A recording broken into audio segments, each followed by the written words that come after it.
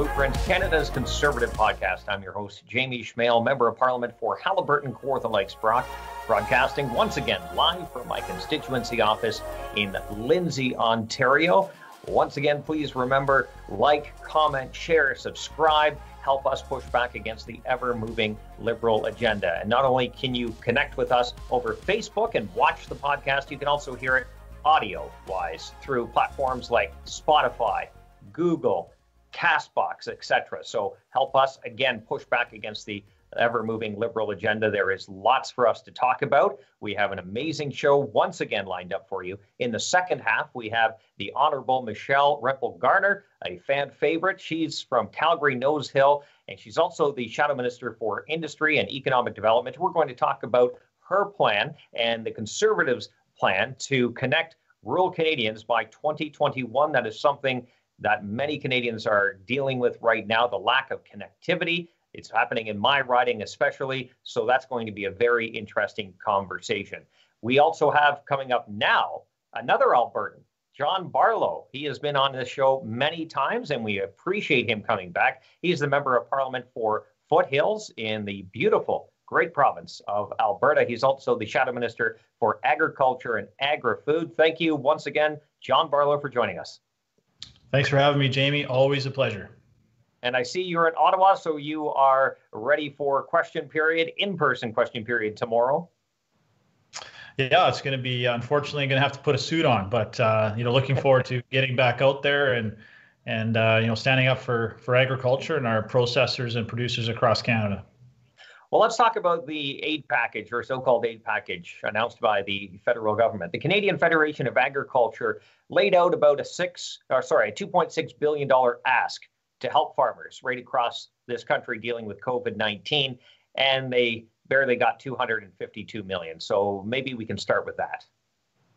Yeah, it's certainly disappointing, underwhelming, and frustrating for producers, processors, farmers across this country who are looking for some crumbs of showing that they are respected and an important cog in our economy. And I think this just goes to show that the Liberals don't look at agriculture and certainly the security of our food supply as a priority.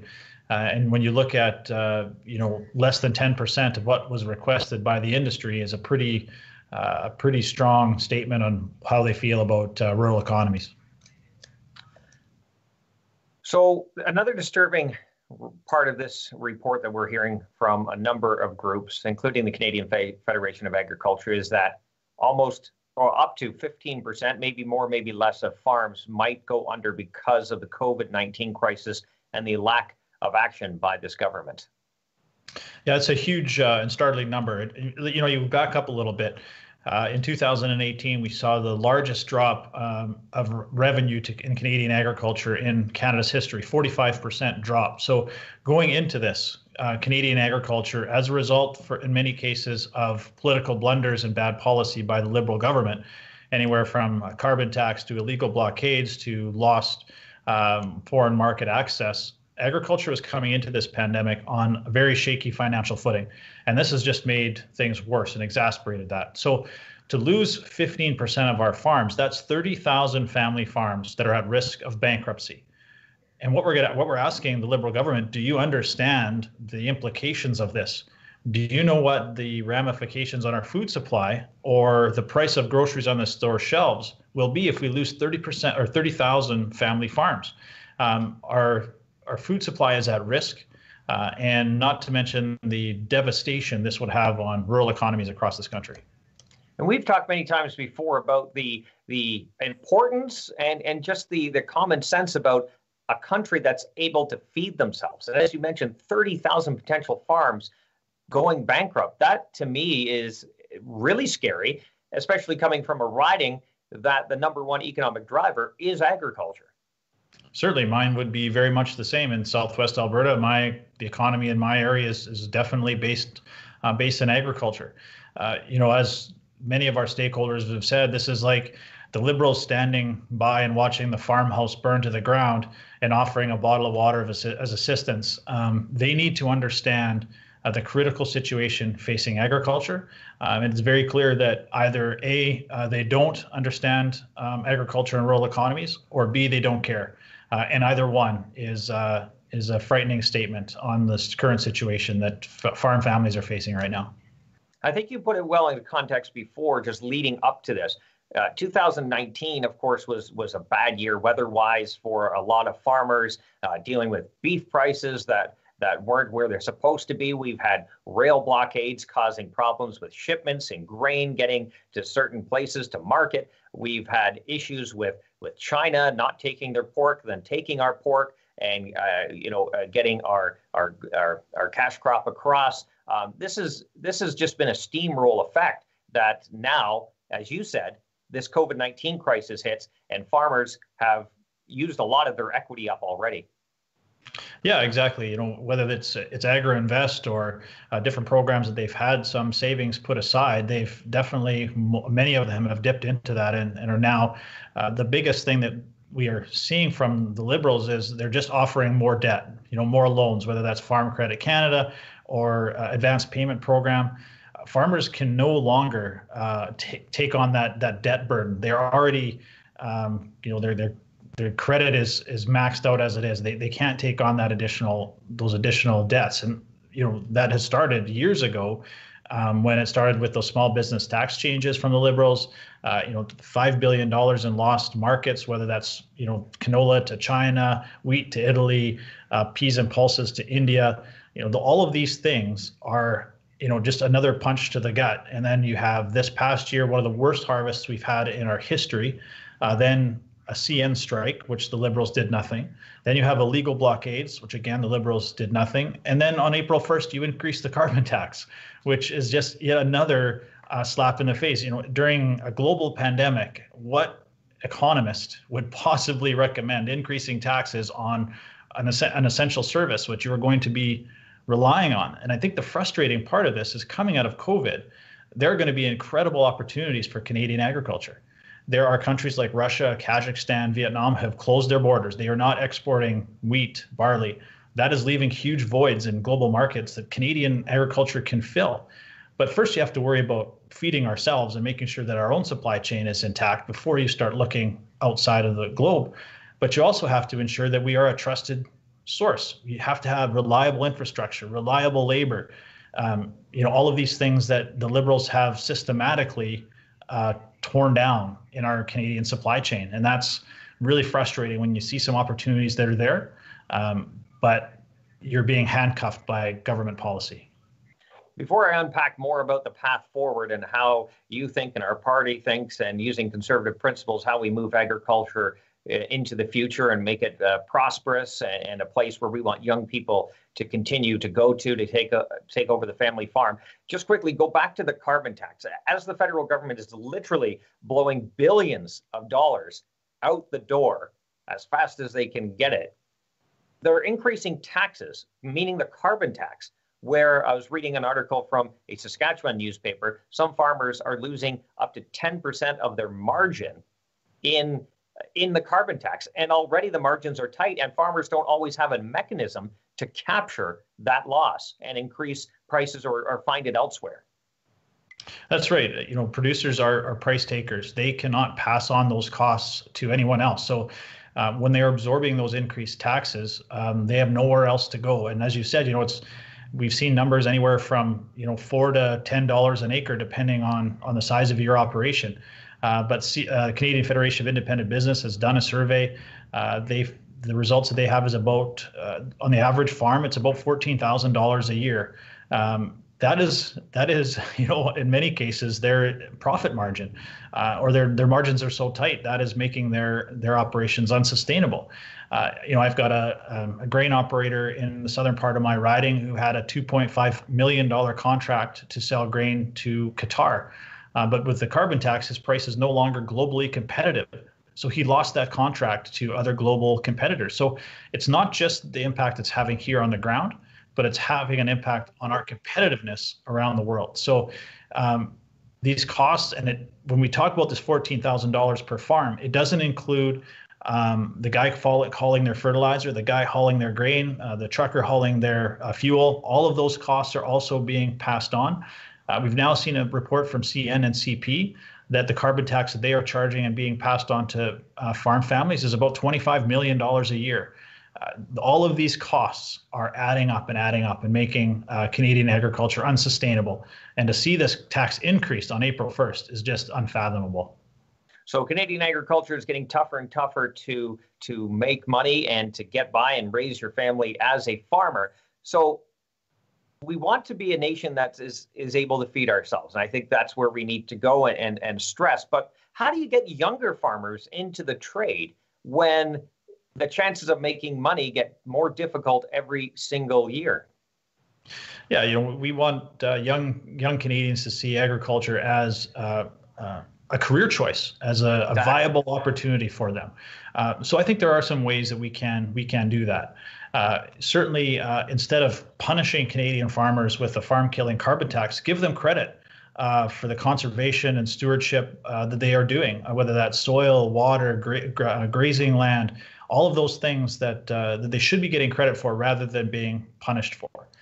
Talk about the incredible sophisticated technology that's on farms, robotics, GPS, precision farming, all of these things that young people would find extremely interesting and maybe they don't realize.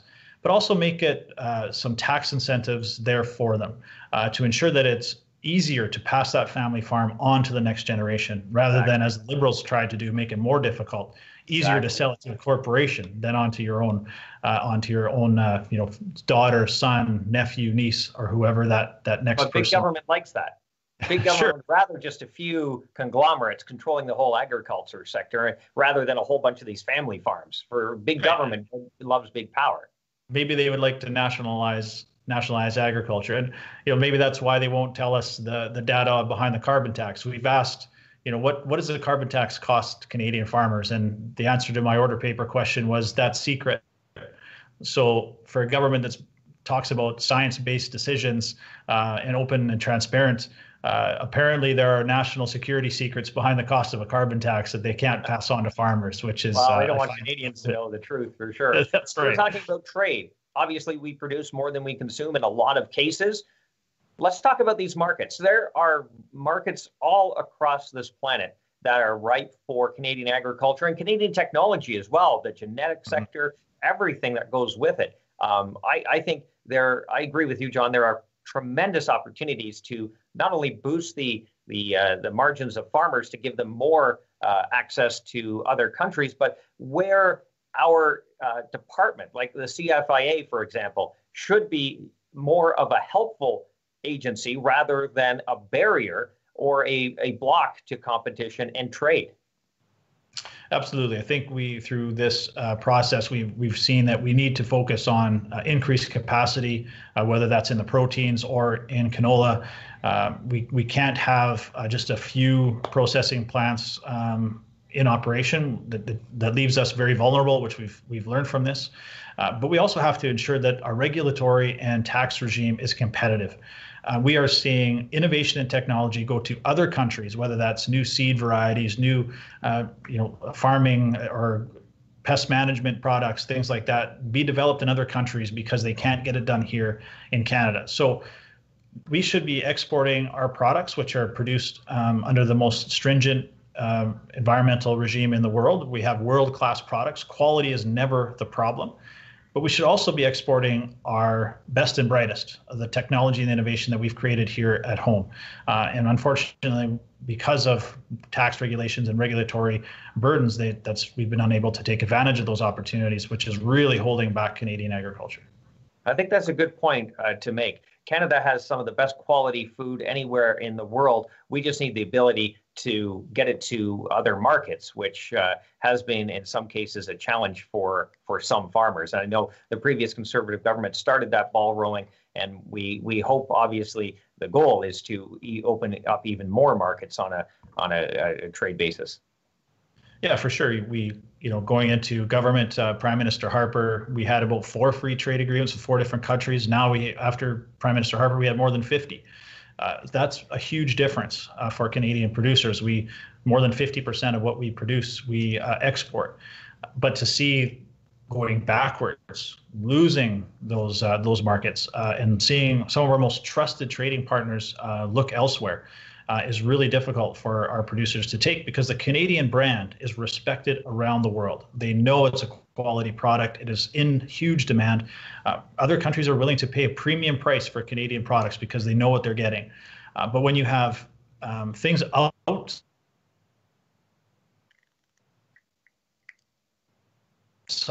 of the producer's control, like government blunders that are costing us these markets, that is really difficult to take, because farmers understand lots of variables outside of control, their commodity prices.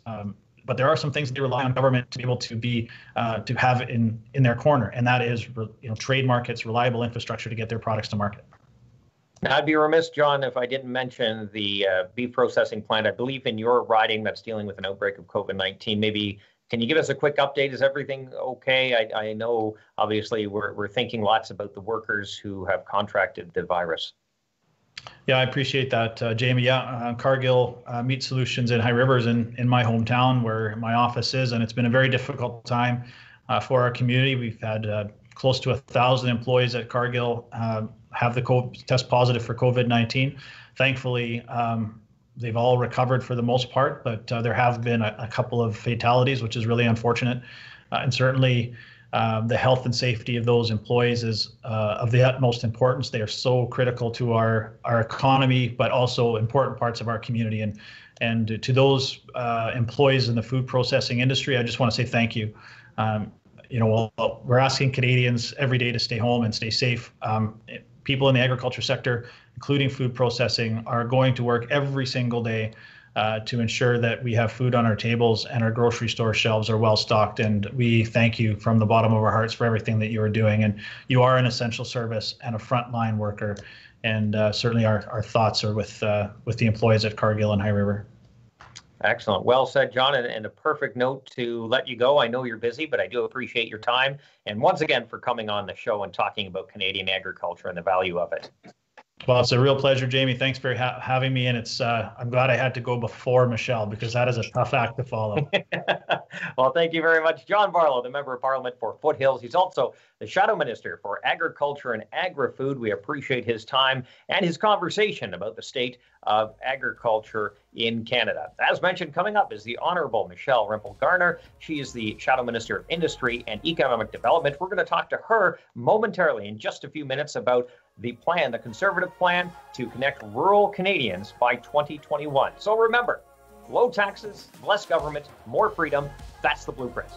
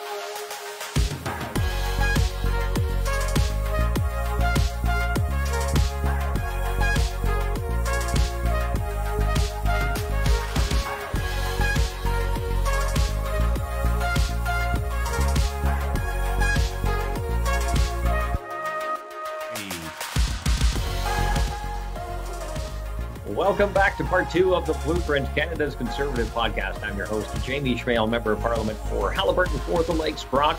Once again, broadcasting live from Lindsay, Ontario. That's the location of my constituency office. We had John Barlow on the first half of the show to talk about agriculture in Canada.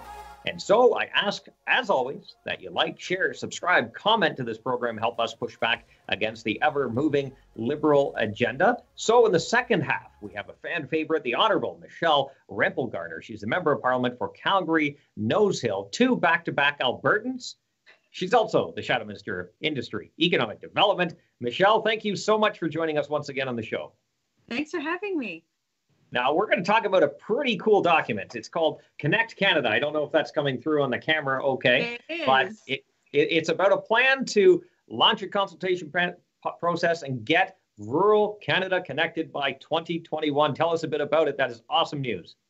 Well, there's so many people across Canada who don't have even the most basic access to the internet. And this isn't a luxury. This is a key integral part of life. This is something that every Canadian needs to participate in the economy. And I worry about it because it's a barrier to equality of opportunity for a lot of Canadians. It also is exacerbating the urban and rural divide that we see in our country. So I think what, the COVID crisis has done is really underscore how acute this issue is, because I'm sure you hear about it in your constituency, Jamie, just people that just, it's like, okay, we'll work from home or, make your farm more productive or something. It's like, well, I have one bar of 3G, so that's not going to happen. So we spent a lot of time as a caucus, I know you and others participated in this as well, to put together concrete recommendations for the Liberal government. There's 14 in this document about if they're implemented, we feel like we could get the country connected in a year's time. This is really important because the Liberals have said, after being in power for 6 years, that they intend to do something by 2030. And if you think about that, when they first set this aspirational target, it was 2 years ago, that's a 12-year period. And if you think about it, 12 years ago, Facebook wasn't a thing. Our lives have changed so much. And I just find it completely irrational for them to think that it's acceptable for 2030 to be the time where rural Canadians get a fair shake at this. Crazy. Well, there are many third world countries that have better internet and cellular service than we do here in Canada. Absolutely. I think waiting that long is just ridiculous. So the CRTC said more than 5 years ago that Canadians in rural and remote regions need to have this. It's an essential service. And the benchmark is, according to your notes here, 50 megabytes per second download and 10 upload. Yep. And right now, I know in my area, there's large portions of it that you're lucky to get one bar at all. So, for a rural area like mine that want to capture a seasonal audience, the cottagers that come up from mainly the Greater Toronto area, keeping them here for an extra day, maybe on the Friday or the Monday, they need to work from their cottage. And that means internet or cellular service. And that's why it's so important for economic activity as well in rural areas. Absolutely. And it's not just cottagers. It's not just people that live there that want to, homeschool their kids or work from home. It's businesses in these communities. Mm-hmm. It's such a gap. And, it was great to see the Conservative Party has a lot of people who represent rural Canada, but I had many colleagues that participated in this process. So I feel like it's a document that's not, it's not written by any of the big telcos. It's not written by any of the service providers. It's not written by academics. It's written by people who have worked with their communities and subject matter experts to come up with concrete recommendations to change the status quo. The status quo is not working. The status quo has never worked to get us rural internet. And I think that we need to recognize that and move forward. I also want to give credit, one of our new caucus colleagues, Jamie, his name is Jeremy Patzer. You know him from Saskatchewan. He's actually got a 10-year background in telecommunications. He helped put this together. Dan Mazer from Manitoba. I really encourage people to read it because I'm hoping that it gets some nonpartisan traction and that the Liberals will actually adopt it. But very, very common sense recommendations. I think if the average Canadian read it, they're like, yep, we should be doing this right away. Well, I think a good part of this talks about competition And Yes. on conservative principles, competition makes everything better. You get a better service, a better price, you get more selection. And this is something we don't have in Canada, whereas you look even our neighbors to the south, there is lots of competition and their bills are a heck of a lot lower than ours. So we pay 5 times more than an American does for data.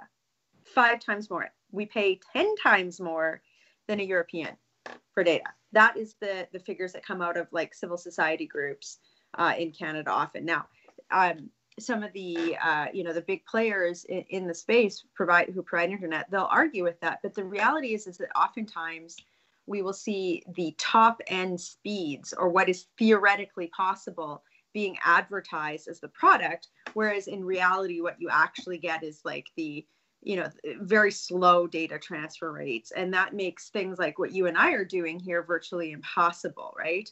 So, if you look through the document, this is where we've got beyond the recommendations on competition and spectrum, and we've got all these technical recommendations. We have things like accurate reporting, transparency with Canadians, and accountability. So consumers should have real-time information available to them on their speed and bandwidth. We have a whole recommendation on this. Simple consumer contracts. So that, like, look, Jamie, at the end of the day, I strongly feel that access to the internet, it's not a luxury. I actually think it's becoming, you could even describe it as a public good, as the same way that we would a road. You don't have stable economies without access to a business via a road. Why are we even having this argument about the internet in this day and age? So thanks for letting me rant about this. And I hope that your listeners will, regardless of where they live, will understand that it's not acceptable. And this is a problem in urban Canada too, by the way. Absolutely. But you're absolutely right. Even if you're talking about healthcare, now that we're dealing with COVID-19, we're doing a lot more by internet. Healthcare, we can do education. The list just goes on and on and on, but it's a huge barrier in rural areas and some urban centers if there isn't that service available. And a lot of the junior partners, like many industries, when big companies get too powerful and they lobby big government, and big government loves just a select few, it's hard for the juniors to, whether it be mining or in telecommunications, it's hard for them to get off the ground. And they can provide that service just as well as some of the big people, but the barriers are there impeding that progress. Absolutely. You just nailed it. We've got a lot of that sort of description of what the historical problems have been in terms of building out access in Canada, both from a regulatory perspective, a policy perspective in Canada in that document. And it's on my website, mprempel.ca. I think it's on the party's website as well, too. But I just encourage people to read it. And then if they have feedback, you talked about this being a consultation process on how we can improve things. We want to hear from them so that we can be using that to push back. I mean, you and I haven't even touched about things like First Nation communities, right? Many First Nations communities, not only don't they have access to the internet, they don't have access to clean drinking water. But why aren't we addressing this in a way such that every Canadian, what I would love to see, Jamie, is that the hardest to reach Canadian has access within, like a maximum 2-year period. We built a railway across Canada well over 100 years ago in a relatively short period of time. Surely we can figure out how to get internet access to every Canadian, and we need to be bold and innovative and not just look to the past and existing systems to get it done. So as we think differently, you have some thoughts maybe you'd like to share about spectrum options and how we can maybe do that differently. Yeah, so for people who don't understand what spectrum is, okay, I'm an economist, so please forgive me if I completely bungle this analogy, but it's essentially the bandwidth or the stuff that allows internet to work. I'm sure somebody will give me like great degree of grief for that super dumb works for me explanation. But access to that has been controlled by the government, and rightly so that it functions properly, and that the government, it's a public good that the government can get some benefit from it. So what's happened in the past is that the government has auctioned this spectrum off, but what will end up happening is that only a few players in the country actually have the ability to buy it, and then they end up hoarding it. Okay, so they don't use the whole thing. And what that means functionally is that more competition or smaller service providers can't get in and use that in order to provide access to harder to reach communities. Point number one. Point number two, there's also sort of a concept that's not exactly related, but close, about facilities-based competition, which is that essentially a big provider in Canada has to build out the towers and the hardware to like provide services. In other countries around the world, both the spectrum auctioning process and that facilities-based use concept look differently. So for in the UK, for example, if a company owns the poles and the hardware, they are not allowed to sell service, right? Because it removes that disincentive to monopolize the space, right? Spectrum auction is the same thing. I think that we're at a point in our country's history where we should be saying, well, maybe the government's not selling or using this asset in the best possible way. And what's really neat is there seems to be sort of cross-partisan acknowledgement that this is the case. Now, this gives some of the players in the space that have traditionally operated and on the status quo existing a great degree of consternation. My message to them would be, let's work together. So rather than just putting all the efforts in defending the status quo, let's admit that it's not working in terms of access to the Canadian public and work together for change. So we'll see if politicians in this space have enough courage to continue that message, because there's a lot of pressure on people to not talk about it. But at the end of the day, what you and I are managing to as legislators is access. Canadians need access for productivity and equality, and that's what I want to see happen. So I remember when Stephen Harper was Prime Minister and you were a minister in the cabinet, there was talk about letting more competition in. Specifically, it was mentioned Verizon, for example, which is a big player in the United States that has the capacity to come in and make an impact. And the big telcos almost had a heart attack, jumping up and down, yelling and screaming about this. But obviously, they're protecting their monopoly. Yeah, I just, I don't want to make any company out to be a villain one way or the other. I will say this. The regulatory environment in Canada, when it comes to telecommunications, does not incent competition. I know that, the telcos will be like, oh yeah, it totally does. It doesn't. It doesn't. And I can't accept that the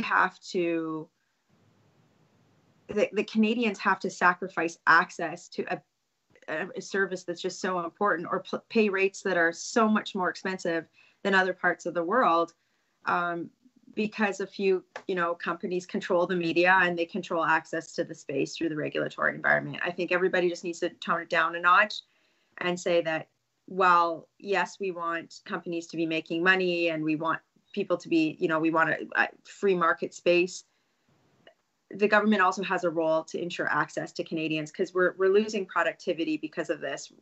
There's inequalities because of this, and that's our role as government to address. So I've started, I know I've ruffled feathers. But if you can't affect change if you don't ruffle feathers. And what's been really neat to watch is our caucus and our party kind of start pushing back against some of this narrative and saying, you know what, stuff needs to change. And, I'm glad we're having this conversation on your podcast today. I think it's a step in the right direction. Well, I also want to point out the Liberal plan that they campaigned on in the platform. It was reduce their cell phone bills by, I think, 10 or 15% or something. Without competition, now I just want to point that without competition, the big telcos are just going to make some packages optional. You're still going to pay that. It may not come off the top end, but you're still going to pay it somehow, some way, because there is no competition. There's no incentive for these companies to lower bills. Yeah, look, I think that we have to start looking at really bold ideas, and I know that this will create like a pucker factor in certain quarters, but why aren't we looking at the UK model of separating out infrastructure from service provision so that there's an incentive to deliver better, faster service, right? Why aren't we looking that wouldn't really cost the government much, and it would probably make the government build out of infrastructure a lot more efficient. But that's a spicy idea in Canada. It's like, oh, we can't do that. She's crazy. I really think that if we can't talk about somebody in your riding having access to the internet in a meaningful way such that they can participate in the economy, healthcare, education, we're the ones who are derelict. And so for the Liberals to be like, yeah, everything's okay, we're going to lower things by 10% magically, but not get access until 20, that is the wrong conversation. So, if Liberal colleagues are watching this, I think the NDP kind of get it. Their industry critic, he's pretty cool on this file. Even the Bloc, they're great on this file. I think there's consensus building across party lines that something needs to change, except within the Liberal Party. So, I just encourage everybody of all political stripe to just push on the government and say, look, what's working, what's happening right now doesn't work. We need change. Well, one last thing I will ask you about is each generation that comes out, whether it be 3G, 4G, there's always been some disruption in the economy, whether Yes. it be new opportunities, what have you, such as meal sharing, ride sharing, different platforms to get a rental unit. So I think this conversation also needs to happen as our economy changes, as the internet changes. Absolutely. And when you talk about G, like 1G, 2G, 3G, 4G, G stands for generation. And all that means is the latency speed. So, and that means the time it takes from data to connect from your device to the internet and back. And as that speed decreases, you can have more functionality, right? So from 3G to 4G, for example, you had streaming services like Netflix, Uber Eats, these sorts of things, because that data latency had reduced so much that those types of services were possible. The next generation of technology will further reduce. Let's say it takes you 10 minutes to download a feature-length film on Netflix right now. The next generation of technology that's being emerging, that latency will be like 1 second. So that's going to transform the economy as well, too. And if we can't figure out how to get internet to people, the world's just going to pass us by on productivity. It'll become a determinant to economic growth, job creation in Canada, and we can't accept that. But Jamie, you haven't talked about your town hall. I've heard rumors that you're having this crazy, amazing town hall in a week that I might tune into. So I'm going to interview you. I want to hear about it so that you don't forget to tell your viewers about this awesome town hall that's happening. Thank you for that reminder. You're right. I had unfortunately forgot about that. So on Wednesday, May 20th at 6 p.m. Eastern Time, I am having the one and only Honorable Michelle Rempel Garner and Jeremy Patzer, our colleague from Saskatchewan, to talk about this plan, to talk about ideas, and to make a genuine discussion about the path forward. So I thank you very much. You can register for it. It's open to anyone at jamieschmale.ca. That's Wednesday, May 20th, 6 p.m. Eastern Time. And I thank you, Michelle, for bringing that, because I was going to forget about that. And I forgot about John Barlow. I'm having him on tonight on a town hall to talk about agriculture. I totally forgot to mention that. That's at 8 p.m. tonight Eastern Time. You're working so hard. That is shame on me. Not at all. Any parting words, Michelle? Thank you so much for doing this. And for everybody who's watching, if this is an issue that's important to you, read that document. As Jamie said earlier, share this content, comment on it. If you're in Jamie's riding or any other riding, write to your MP, give them your thoughts so that we can push this issue and get some action sooner than later. Thank you so much. The Honourable Michelle Rempel Garner, the Member of Parliament from Calgary, Nose Hill, 2 Albertans back to back on this program. Wow. Our friends in the East Coast, I think, will need some representation next time, but we'll fix that. Michelle's also the Shadow Minister for Industry and Economic Development. Thank you, Michelle. I know you're busy. I do appreciate your time. Have a great day. So once again, like, subscribe, comment, share, help us push back against the Liberal agenda. Watch it here on Facebook. Listen to it on platforms like Spotify, CastBox, Google, iTunes, you name it. It's out there. We're working to push back against the Liberal agenda. So thank you once again for joining us. We'll be back next Tuesday at 1:30 p.m. Eastern Time to talk about the issues facing you as Canadians as we all go through COVID-19 together. And as always, remember, low taxes, less government, more freedom. That's the blueprint. Thanks for joining us.